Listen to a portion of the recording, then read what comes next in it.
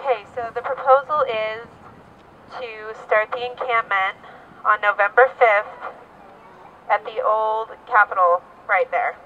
Ada County Courthouse. The old Ada County Courthouse right there. Okay, so everybody is consensus. Are there any stand-asides? Clarifying questions. How long is the encampment proposed to last for? Indefinitely. I mean, until our grievances are addressed. Does direct action feel that all the logistical concerns have satisfactory?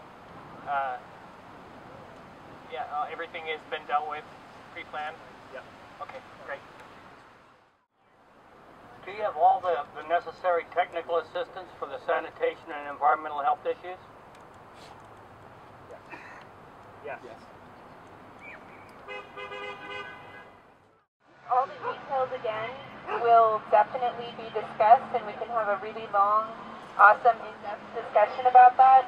But right now, the proposal is pretty much, are you cool with us encamping? So, any stand-asides?